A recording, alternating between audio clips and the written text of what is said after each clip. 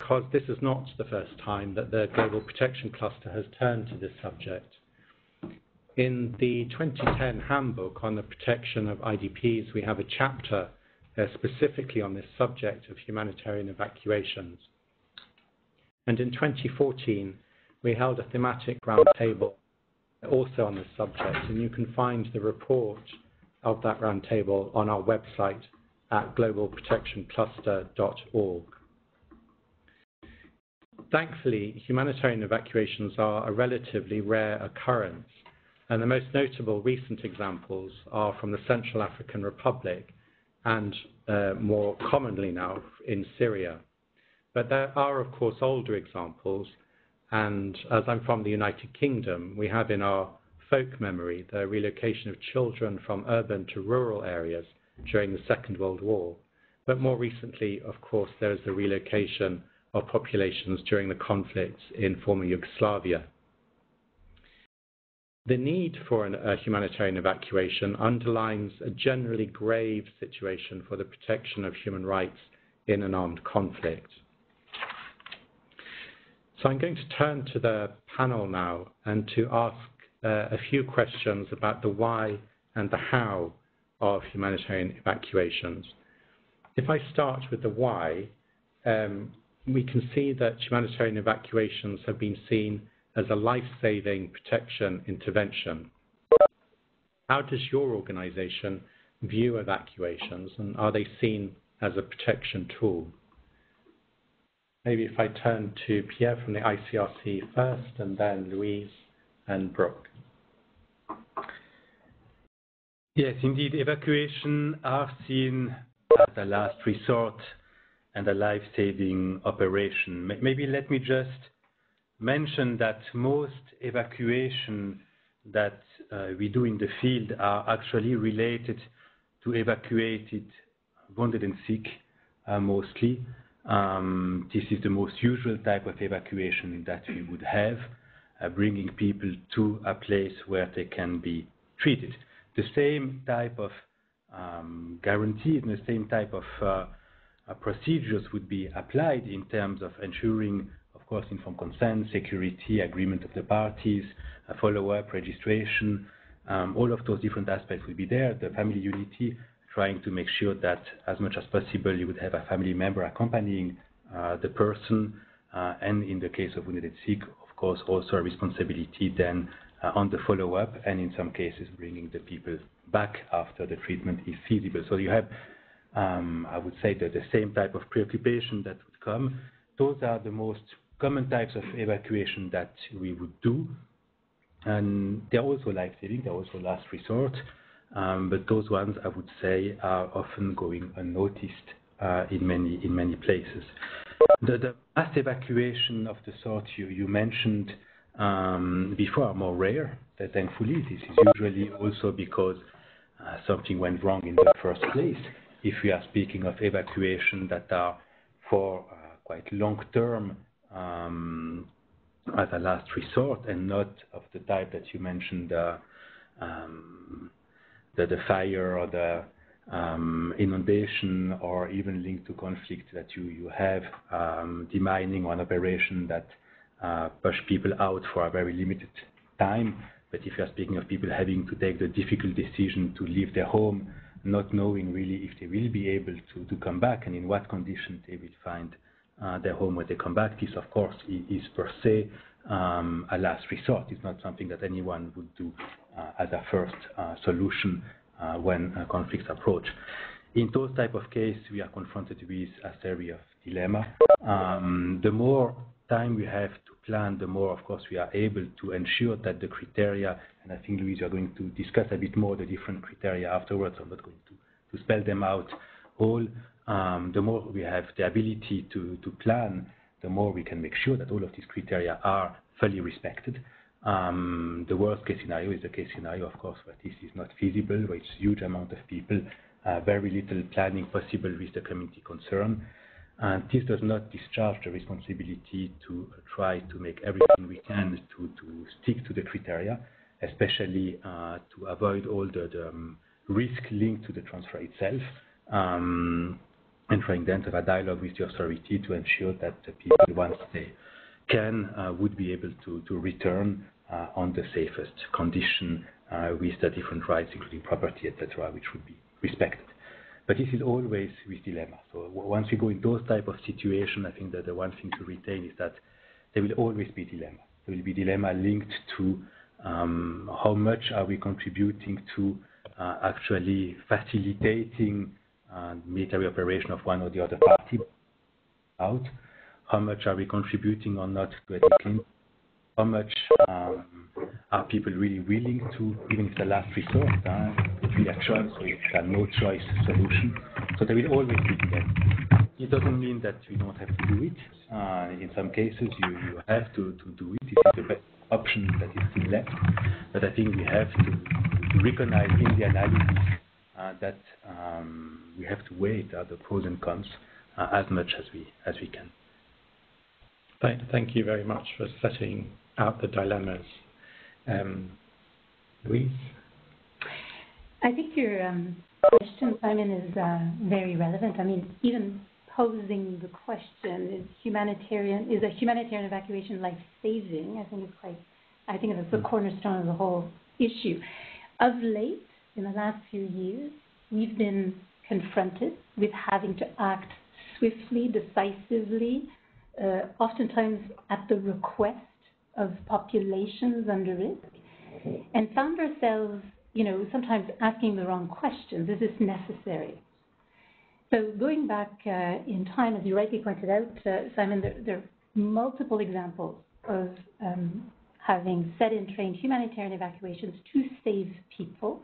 And what we wanted to do in the last few years, simply because of the brutality of conflicts today, where civilians, populations are not just indiscriminately affected, but sometimes are targeted by actors and to the conflict, we need to be prepared. And I think that's essentially the lesson that we wanted to ensure that everyone had a firmer grasp of what it takes to actually act decisively to protect people. You need an awful lot of preparation, and I think you were right, Pierre, to underscore this.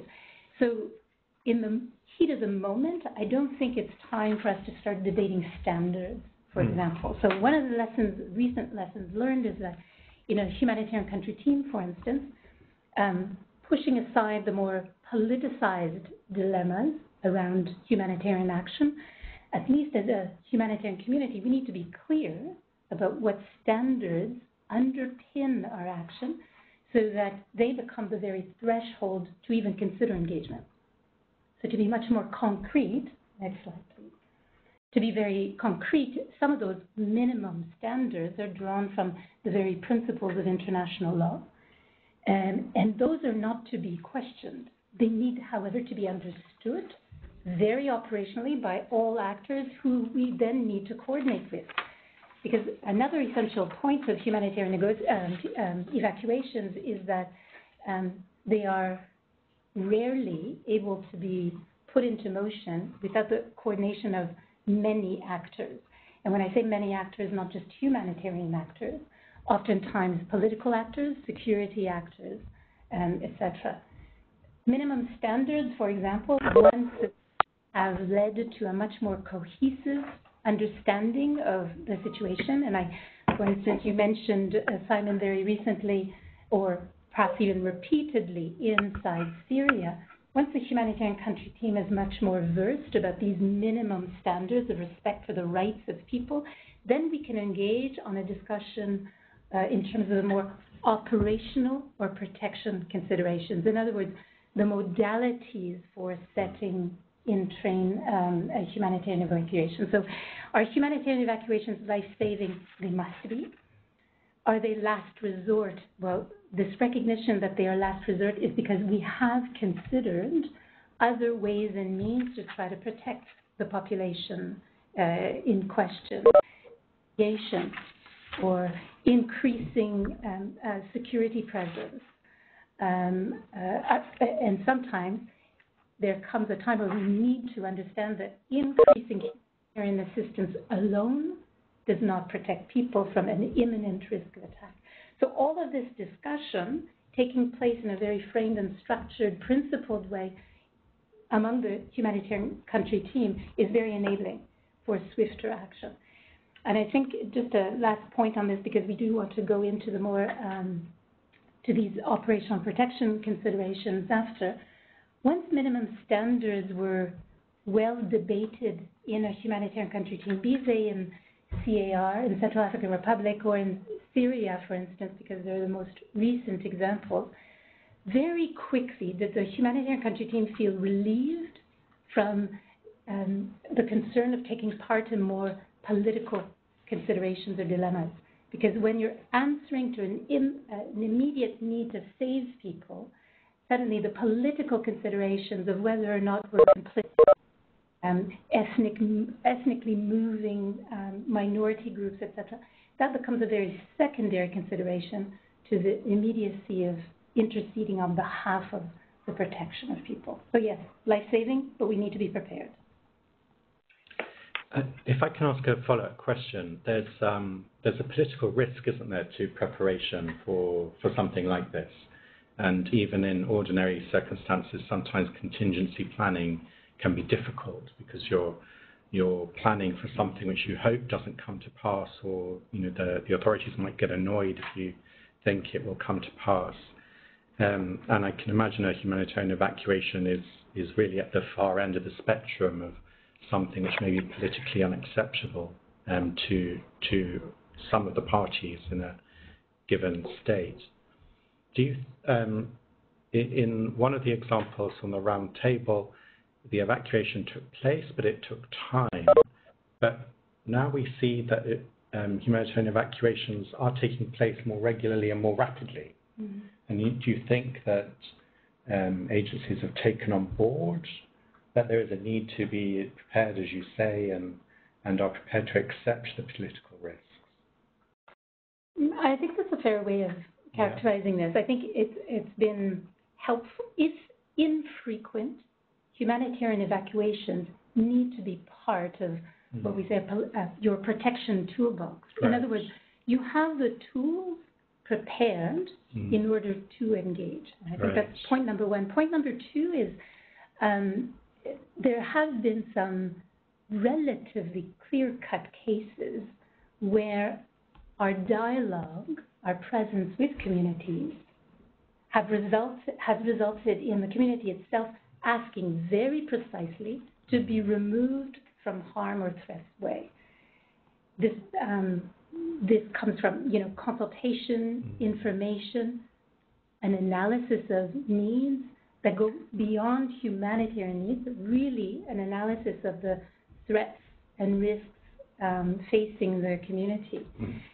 It's relatively straightforward, but as you say, even the political challenges or nuances there need to also factor in you bringing the community in harm's way. In other words, the manipulation of communities themselves to change their minds. And we've seen that. We've seen that happen in the Central African Republic, where suddenly that didn't fit into maybe a more political agenda, and communities themselves then can become fractured.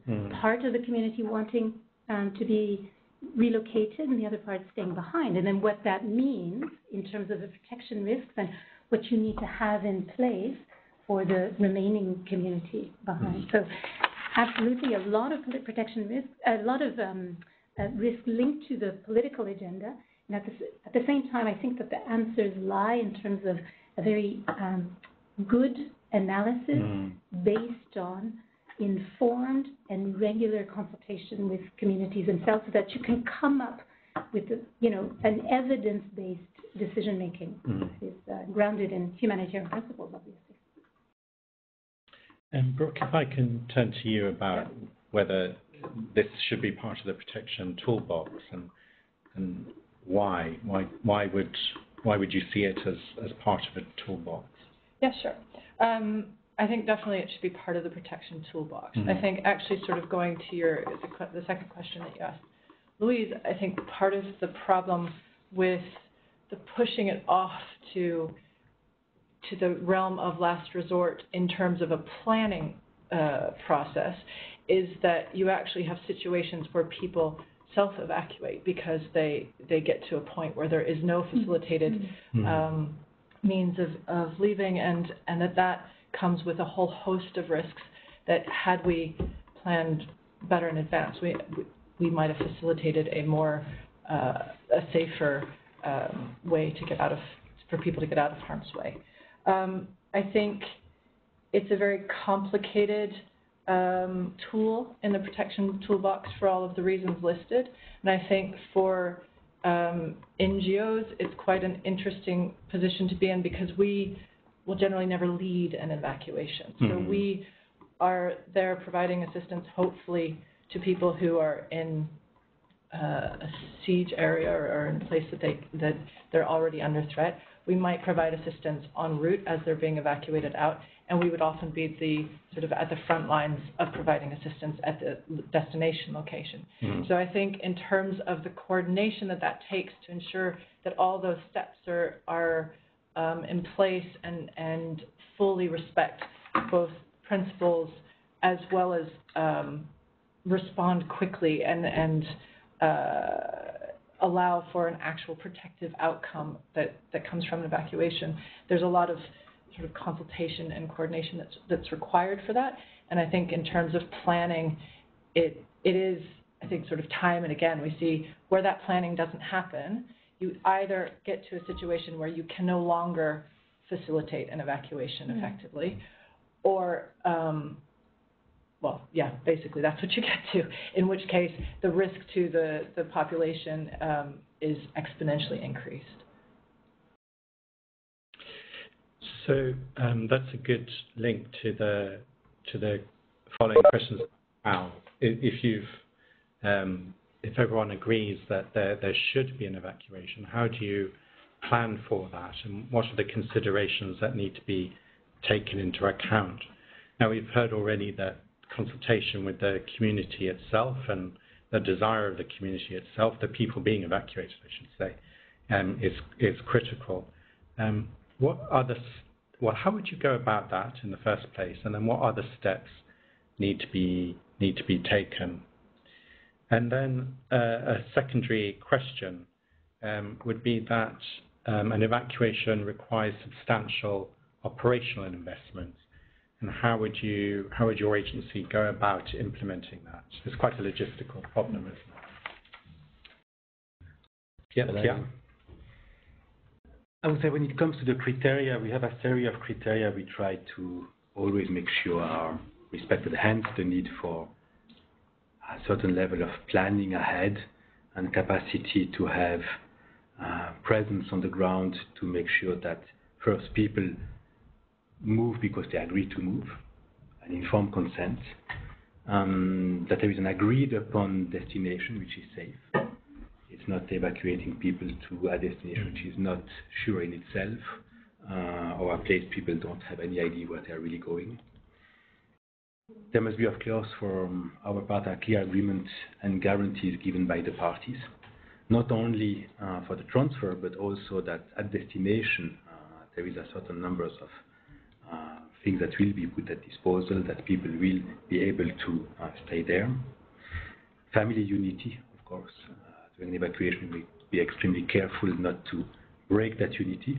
This doesn't mean that the whole family necessarily has to move. If you take again the example of evacuating, for example, the wounded, the sick, and people the most vulnerable within a community, not the whole community, you might always make sure that you have one parent or someone who accompanies the person being evacuated. It's the security of transfer, of course, itself, guarantee of security during the transfer. It's as much as possible, and since we know that's where it becomes extremely difficult, is the right of return, to make sure that you negotiate and you have this class-ability right of return. That's, of course, the one which is often, let's be honest, the key difficulties that we have, and that's hence all the discussion about how much is it really something we should be that easily ready to go into. I'm still in the opinion that it's a last resort, so I would still not go for mass evacuation as in the toolbox something we can that easily take out. I think that it's already once more a failure in itself, especially if it's a long-term evacuation. So we have to be ready to do it. We have to know how to do it. But before that, a lot of other things must have been tried to protect people where they are before evacuation becomes the best available option. It's always a bad option to some degree, but it may become the best one of the available one, hence the notion of life-saving and the notion of with a sense of emergency into it. And the documentation, making sure that indeed, especially if it's people who are then transferring to medical facility or that being taken care of unaccompanied minors or others, that you also have a clear documentation of the cases, that you transmit the case to someone who will then take care of the person, and a sense of follow-up also afterwards. So I think that there is a list of things we have to put in place in terms of criteria to make the evacuation as successful as possible. In most cases, we are able to work on most of those, the return being always the most difficult one. In some extreme cases, we are not able to fulfill all of them. I think we have seen cases where, because of restriction of access to places, of timing, we are unable to get the informed consent of everyone. Then, of course, it's also about the team on the spot to have this sense that do they spoke to enough people? Do they have a sense that, yes, there is a consent that is given by the committee, even though they couldn't speak to everyone.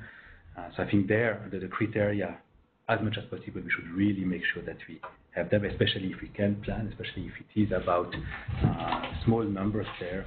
If it's about the big mass last minute, then of course that's the good sense of the team to see how with these criteria they have to be able to play around.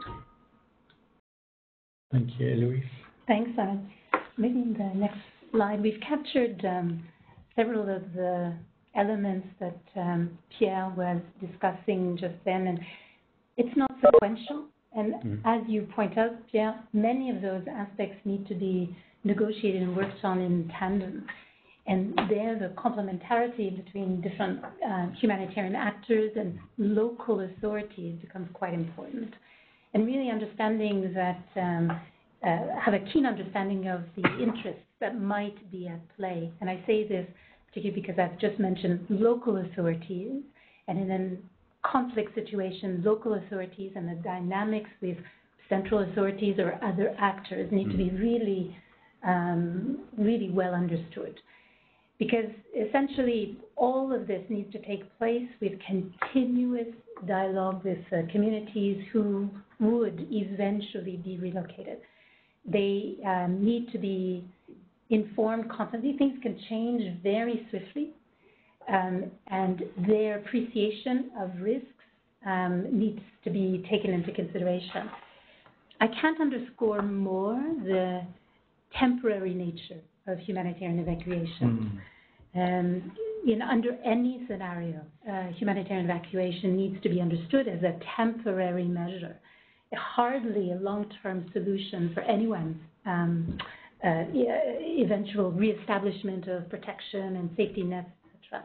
So it's the immediacy, the urgency of it, the temporariness of it, then requires a lot of mitigating measures.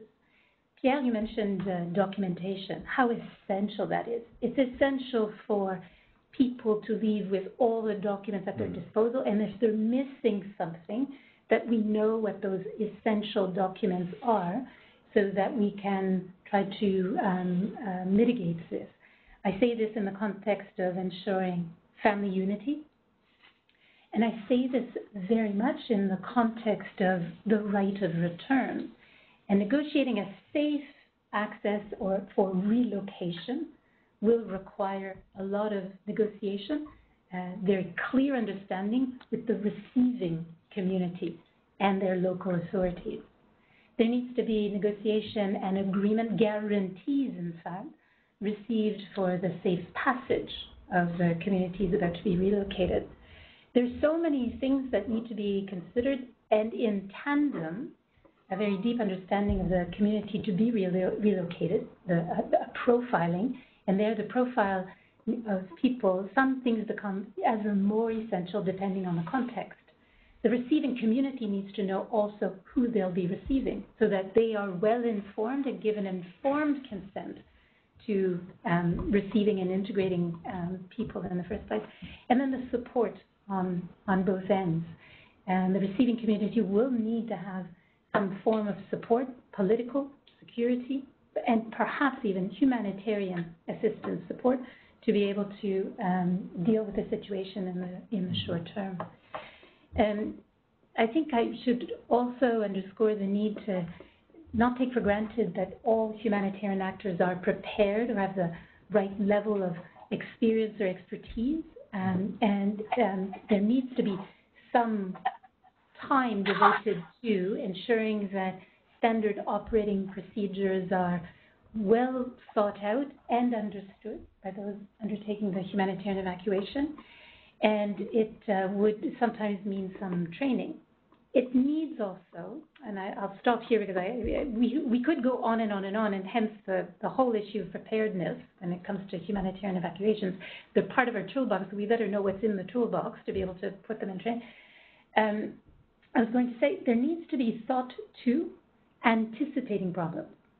So once, all the logistics are in place, Simon, you were saying it's a heavy investment, and it really is. I mean, this is only a very short list of things to consider. You need to start anticipating what can go wrong. How will actors, part of, ensuring the evacuation, react if there's an attack? How will we react if part of the community decides to, at the last minute, not get on board and be evacuated? What if a political decision comes down and impedes the movement? What if we're stopped on the way? What if someone ends up being quite ill or is wounded in the convoy, et cetera, et cetera? Preempting means preparing. It doesn't mean we're waiting for things to go wrong. We're anticipating, therefore ensuring that, not everyone needs to be part of organizing this humanitarian evacuation, but those that need to play an essential role certainly need to be. So we need to identify who are the best people to be able to accompany such a movement. It's complex, it can be done, but it certainly requires, again, looking at all the parameters.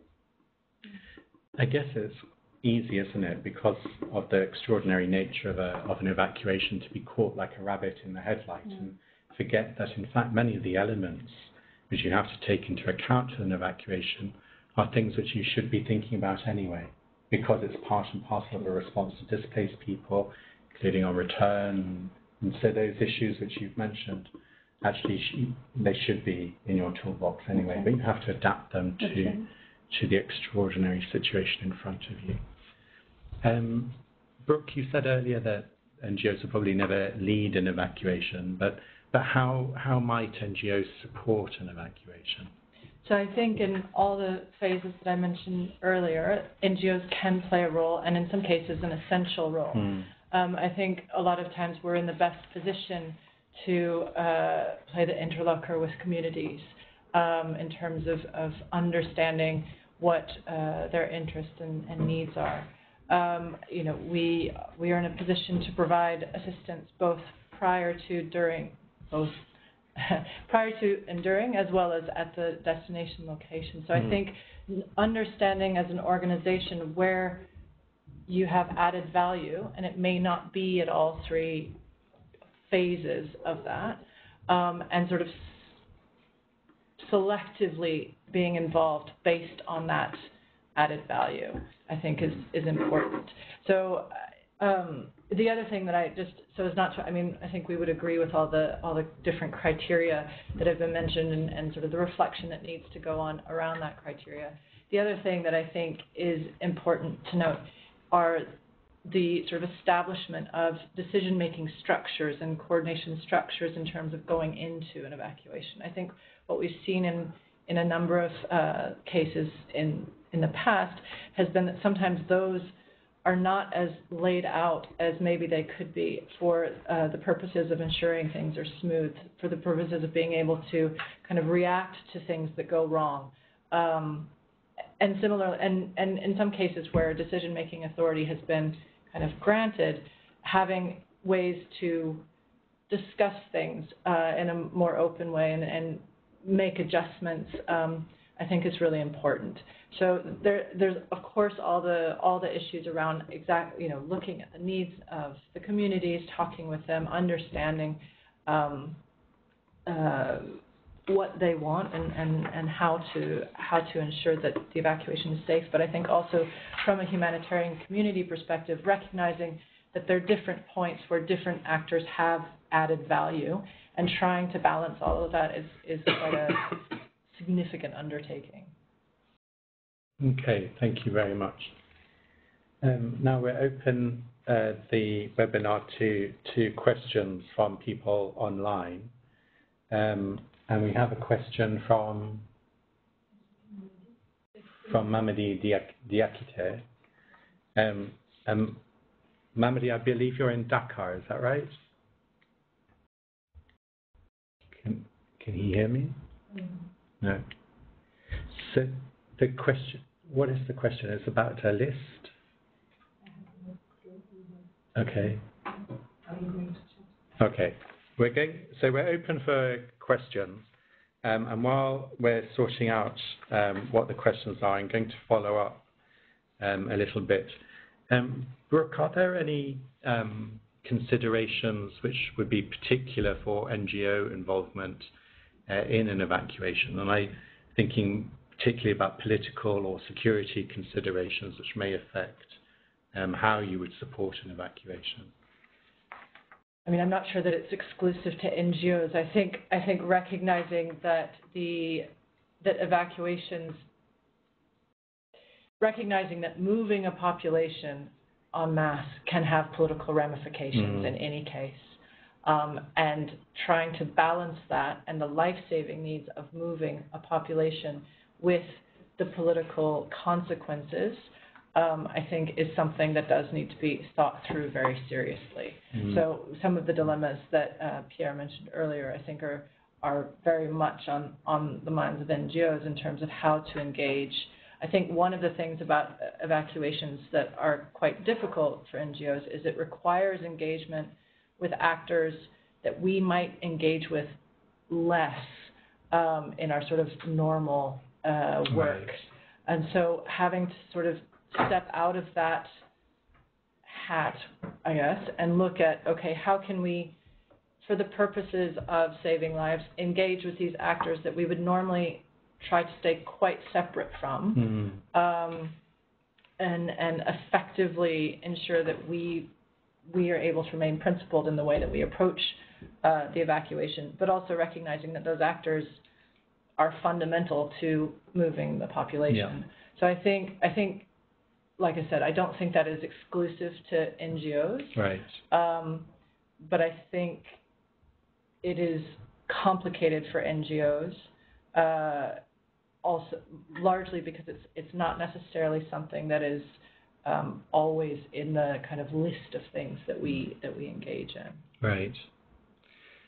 I mean, you've raised an interesting point about the position of groups vis-a-vis populations and populations who are displaced or at risk, and they have a value to parties to a conflict.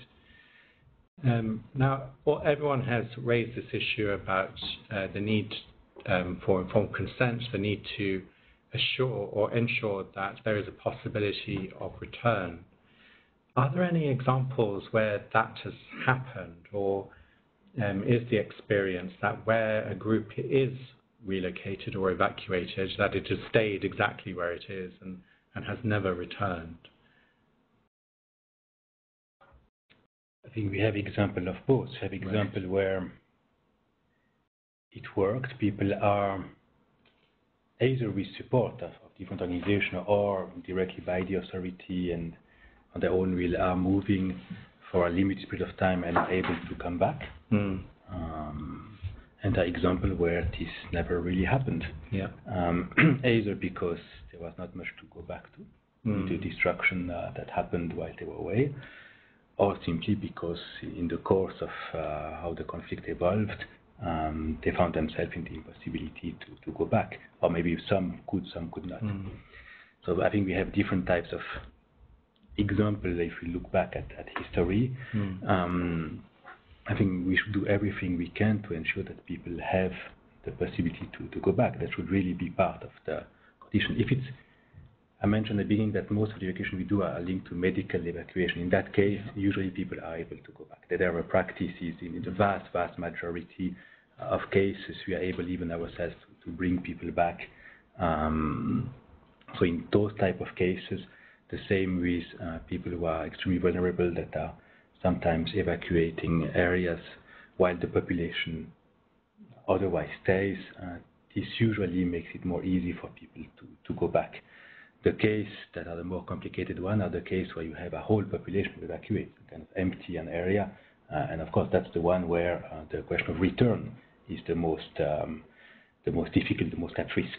And I would say that's exactly why it should really be a last resort, because you mentioned how evacuation could have a political impact. They also have a military impact in the sense that the rules of engagement are different if there are population around or if there is no population around. So moving the population also, of course, can be seen by one or the other party as a way for them to either have more free hand in what they can do, or on the contrary, more restricted in what they can do. And there we should be careful when suddenly one party in a conflict gives order to a population to vacate very large areas of territory because they are going to conduct military operation. Under AHL, this is possible for restricted areas. If there is really a risk that cannot be avoided, okay, evacuation could be a solution contemplated, but certainly not for a very big part of a territory where suddenly you could have one or the other. So it is saying now every civilian has to move out of a series of cities because we are going to fight in those cities. So there, I would say we also have in the first place to remind parties of their obligation. At one stage, when we see the danger is such that people are indeed in a situation where staying is really life-threatening, then of course evacuation becomes an option back on the table. But it's a difficult balance. I think there we have to recognize that there are this dilemma. There is no simple black and white answer, except once more for the medical evacuation that you are able to bring people back once treated. If you move to the scenario of mass evacuation of community as a whole, you inevitably move to these very difficult choices. So far, I think we can say that even in cases where people were not able to come back, it was still operation that needed to happen because it was life-saving. But yes, there you have the dilemma to work with. Yeah. Okay, we have two questions from online. Yep. Okay. Maybe as you read the questions, Simon, I would probably add that what sometimes our own assessment of what is life-saving or not is actually a point of discussion with communities themselves. In the case of the Central African Republic, we've seen people who enclaved and at imminent risk of attack were actually displaced people already. In other words, they're not originally from that village. And so it's to some extent, it's almost an easier decision for them to want to move on. And therefore, the evacuation was done in full acquiescence and fully informed population and consultation. In other circumstances, where the community is originally from that area, the very real risk of having their land or houses occupied by others is an equal, if not greater, consideration in their decision-making process. So imminent risk of attack, yes, but confiscation of their very means of livelihood is an even greater threat to them. And hence, we come back to, we might think that many of these principles and standards are theoretical, and it's because we keep talking about international law, etc. But they're grounded in very deep realities. For humanitarians to understand what is life-saving, you need unhindered and consistent access to people. You need to understand why they're thinking or hesitating. You need to understand why they seem to be getting along with the community that they say is a source of threat to them, because under the cover or guise of having access to labor, it's actually forced labor and enslavement, as we've also seen in some recent situations. So understanding how people assess their own threats and whether or not they see as viable the options that we present, there's often a huge gap. And just to add on to that, I think on the other end of the spectrum, we need to be very humble about the protection that we promised from an evacuation. I think that there are many situations where moving a population to another area could have similarly life-threatening consequences. And of course, you take every measure to try and avoid that. But that may be something as well that in terms of understanding what we're walking into with a particular population, what we're sort of, for lack of a better word, selling in terms of why they should evacuate, that we need to be very modest in our promise of protection, I think. Okay. Thank you. So we have a question from Elisabetta Bruma, who's our protection cluster coordinator in Damascus. But while we're deciphering what the question means, Elisabetta, just bear with us for a moment. We have a prior question from Sonia Zdorovtsov, who's asking about the political issues, and she's picking up on one of your remarks, Louise. I don't know if you want to clarify. She says that you talked about the political issues which should not be discussed during an evacuation, and the question is, what do you mean by that, and could you give examples? If I wasn't clear, I'll at least attempt to be clear. Yeah. I think we need to be politically aware, but not politicize what is fundamentally non-political, and it's people's sense of protection. And when you start talking about what you need in terms of protection, I think that's the best and most enabling way to depoliticize the situation. It doesn't mean that the actions taken or that ensue from this are not going to be used or interpreted politically. And so factored into our analysis as a humanitarian community, or as we negotiate with different actors who need to be involved, we need to be aware of all of these things. For instance, and I think perhaps this goes to your question, Sonia, how are humanitarians going to be perceived in undertaking a humanitarian evacuation in situation A, B, or C? Understanding how we're being perceived leads us to taking different actions, from messaging to negotiation, to ensuring that guarantees are publicly known, for example, to mitigate any misunderstanding of the reasons why we're undertaking a particular action. So I think all conflicts are steeped in politics. That's what they are. But understanding our role in depoliticizing something, I think, goes really to the core of our role in protection. I hope that's a bit clear. Yeah. No, thank you. Thank you very much. Now, you've all mentioned the need for registration and for follow-up and documentation, also to assure the possibility of return at some point. Is there any way that new technologies can assist us with tracking people, with the registration of their needs, but the registration of their rights to property, for example? If any one of you wants to speak to that issue.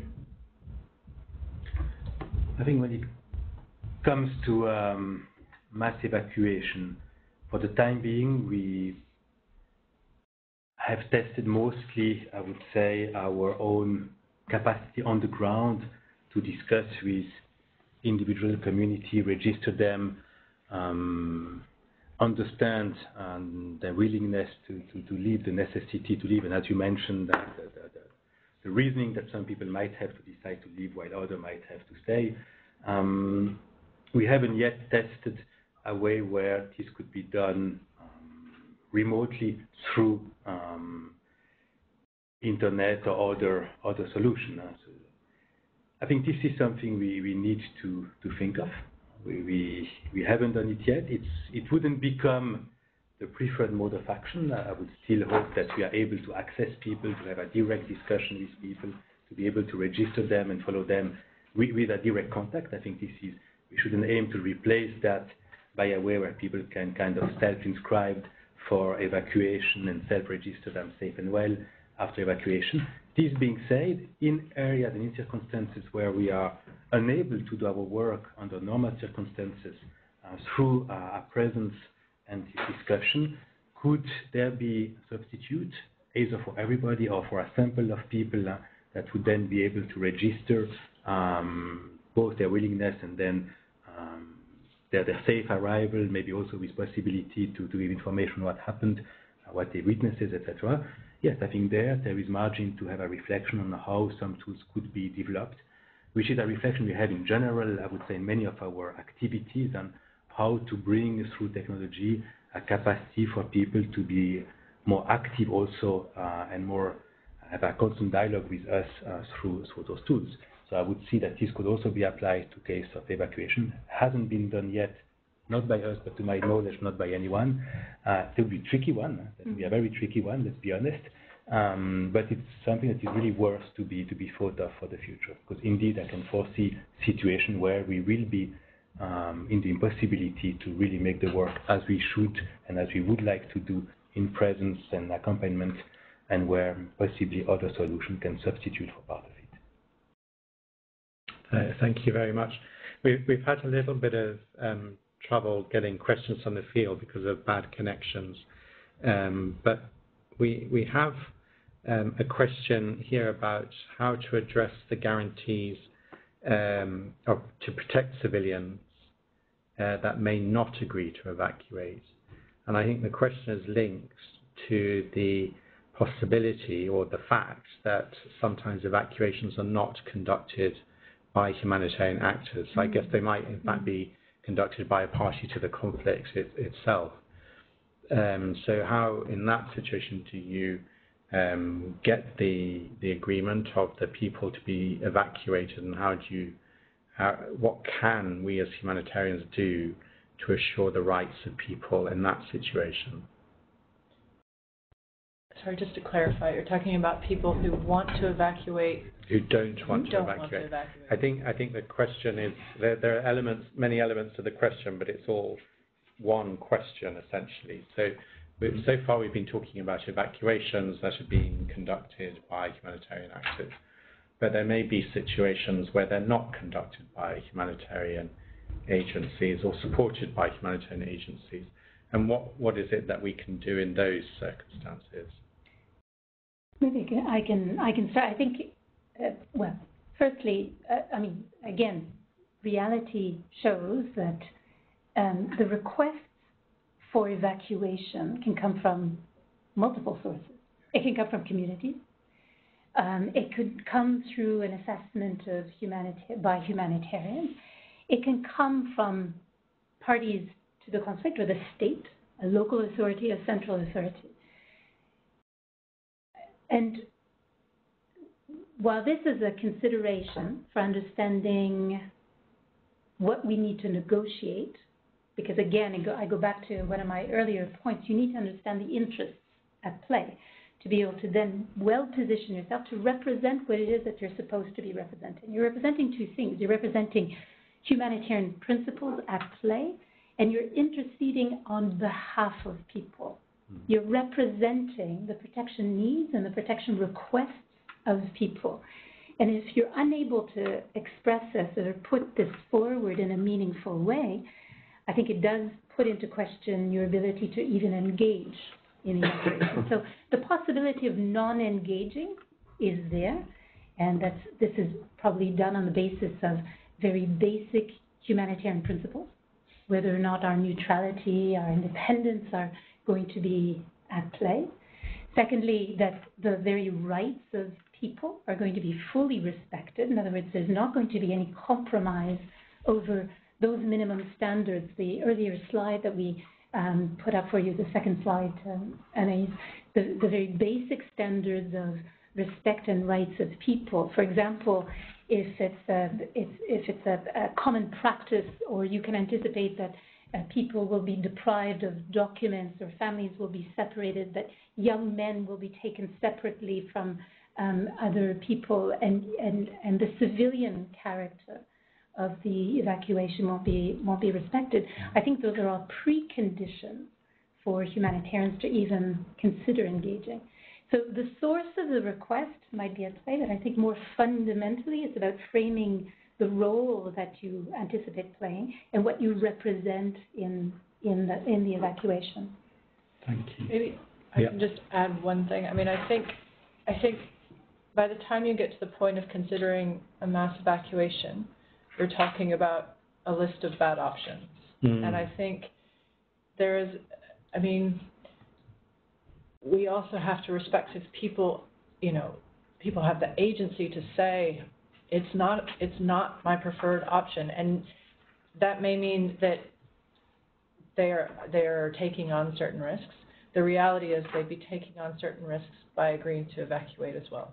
So I think it sort of doesn't happen in a bubble that you would evacuate people. You'd be looking at other ways of assisting in addition to that for both populations, both the population that stays behind as well as the population that agrees to move. And so I think it's a little bit difficult to make it a either or. And I think in cases like this where you have a non-humanitarian actor who is organizing, coordinating, leading the evacuation or insisting on it, I think even more so in those cases, we would need to look at how to support the alternatives that people are choosing. Yeah, thank you. We have another question from the field, which is about the particular needs of people, either living with a disability or a debilitating disease, and the example raised was about HIV. And I guess, how do you plan for that so that there is a continuity of care in an evacuation? Part of the preparedness, sorry, maybe I jumped into quickly. Part of the preparedness is about, we mentioned the necessity of having an adequate profile of people to understand the specific needs, from children to older people, and indeed for people who have specific needs in relation to their health or even their protection. So choosing partners who have something to contribute to ensure that the evacuation is done safely in a dignified way extends to health partners and health support. The consideration has to be made to the receiving end, at the receiving end. Not just access to services, but fair and non-discriminatory access to essential services for the population. And indeed, some of those very specific parameters are sometimes very difficult to predict, but preparation would at least entail a discussion with people at risk in terms of the limits that the humanitarian evacuation might entail. Also, what we have faced in many cases, not when we speak of a total evacuation population, which is still a very rare occurrence where really it is. But when it's mostly about the wounded and sick and maybe the most vulnerable within a community, is to be clear first on the criteria for the evacuation, so that within the community also there's an understanding why some people would be evacuated by you while some others would not. And then to make sure that based on those criteria, indeed on the receiving end, you make sure that people have access to the different support they need.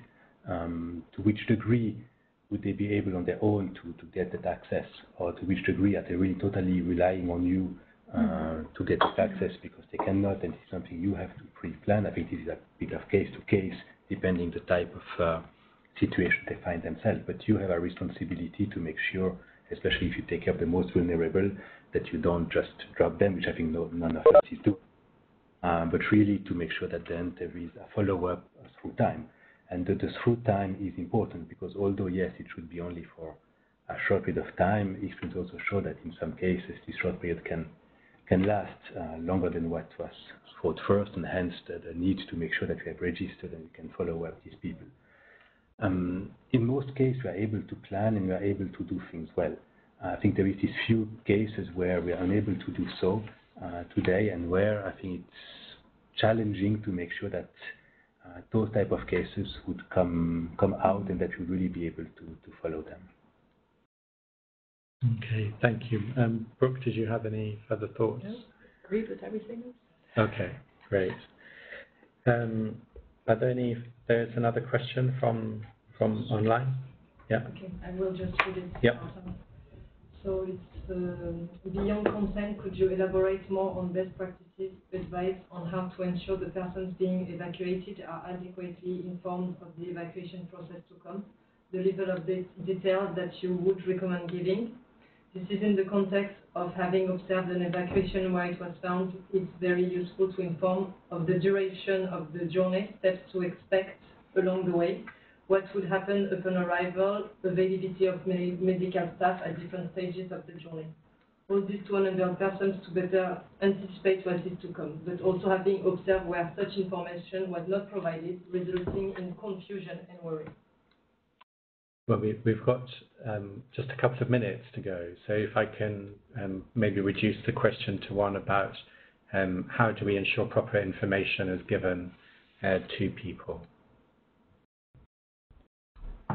I can start with that. I mean, I think that in general, the more information that's given in the largest variety of ways, the better. I think that the also taking into consideration the population that you're talking to, how they access their information, how they communicate among each other, all of those things need to be accounted for. But I think, the goal would be to avoid confusion. I don't think you want to add that level of complication to something that's already quite a complicated process. I think similarly, it's important for us to have information about what kind of information they need, what kind of information they want, what they have already, so that we can tailor the information that's available before, during, and after an evacuation to ensure that it is informed consent in the most real way that is possible. I think in general that the leading would be towards as much information as we can give. And there's quite a bit of good practice, I would imagine, from natural disaster situations where information is absolutely critical. As I mentioned, the California dam evacuation earlier, 200,000 people evacuated in a short space of time. And I think maybe that's the one place, your new technology question, that may be someplace where we need to, on the one hand, I think we need to think about new technologies. On the other hand, I think we need to also think about places where going back to basics is going to be the best way to communicate. Okay. So perhaps to conclude this panel, would the panel recommend that all countries that are experiencing an armed conflict at any level prepare for humanitarian evacuations as part of their contingency plan? That's hard. That's a yes or no answer at this stage. I would be very uncomfortable with a yes and no answer, because once more, I think that, especially if you're speaking of mass evacuation and not evacuation of wounded, sick, or categories of people with specific vulnerability. But I think if you're speaking of situation, yes, I would advise that you have clear procedure put in place, agreed upon authority, with referral hospital, maybe with referral receiving home for elderly or other categories of people where you could envisage some evacuation. But if you speak of the mass evacuation, that's why you have to be a bit prudent, because if you give the signal you're ready to do it too easily, but yes, you're also giving a signal that actually it is okay to say to the population of a city where you know there is going to be fighting, to evacuate, to allow the use of force that would not be allowed otherwise if population is still there. And I don't think that's the type of message we want to give. So it's that when to start this discussion in advance enough to be able to still have some planning and to avoid to be in a situation where it's all last minute versus starting it too early to then give an impression to the parties that it's actually okay to say to the whole population, move on, we are coming in to fight. I think that there, the yes and no answer is honestly not the way I would try to frame it. Being prepared to do something is different and needs to be different from maintaining that humanitarian evacuations are a last resort.